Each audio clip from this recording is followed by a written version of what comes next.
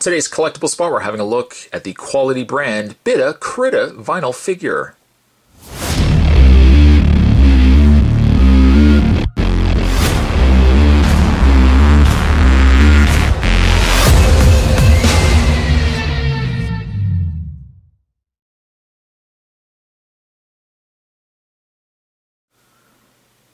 Indicated at the top left corner, it's guaranteed fresh. This comes to us from, I flip it over, from the good folks over at 3D Retro and Scott Tolleson. Designed by Scott Tolleson, sculpted by Tim Wallweber.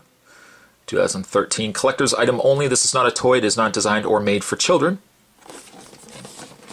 I like the box. Obviously the front, you can see inside the Bittacritta. A nice open window. So even if you wanted to keep it in box, you can certainly do so and still appreciate the design quality on the figure itself. On the side, we got some what looks to be Argyle print. It says BC on the top, on the side there, on a ribbon. Carries over to the top there, quality brand Bittacritta. And around on the back, an image of Bittacritta. It says, "Still drink from a bottle. I do it 'cause I'm bitta. Don't think I have problems? Meet my babysitter."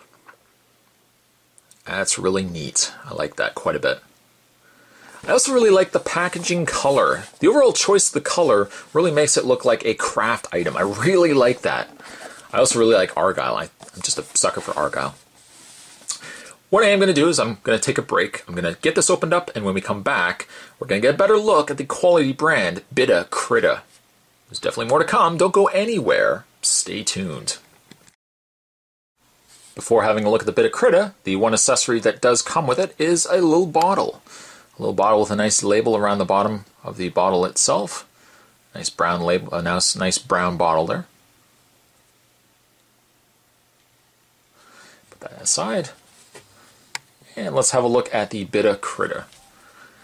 I gotta say, a lot of times with vinyl figures, the one thing that you really get from them is a good paint, a good solid paint job on these. The Bittacritta really is nicely painted. I mean, on the underside you got Bittacritta, Scott Tolleson at 3D and 3dretro.com. The coloring is really, really nice though. It almost has a vintage look to it, which I like quite a bit as well. There's the face. Has real personality to it. One eyebrow is up. Got some freckles going on there as well.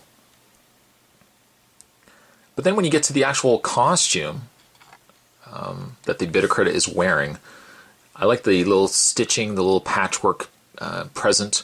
I also really like the additional wash that they've put in the top piece as well as the actual body of the suit as well. A little patch on the elbow.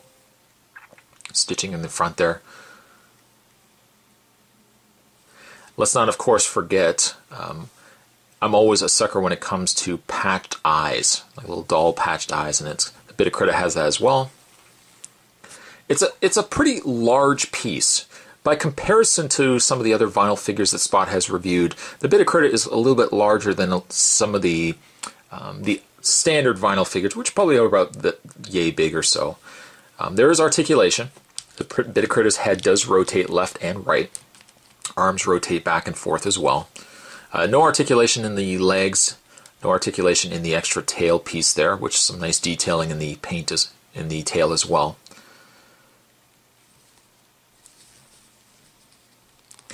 It feels like it's a solid piece too, which I really, really like. I think they did an excellent job on the figure itself. It's got a lot of personality. Sometimes with vinyl figures, personality doesn't always get carried through and doesn't always become the forefront of the vinyl figure itself. With the Bittacritta, there's definitely a lot of personality, and I like that quite a bit. If you are interested in picking up a Bittacritta yourself, a lot of comic book stores, you can usually order them through. If they're not available, a lot of comic book stores will order them for you. And also, again, I'm going to provide the links down below from 3D Retro. If you want to check out their store, you probably can pick them up through there as well. A really fun vinyl figure, though. Today's collectible spot, we're having a look at the Bittacritta vinyl figure. Thanks for watching, guys. Certainly stick around. Spot's got more collectible spots heading your way. I'll see you guys next time.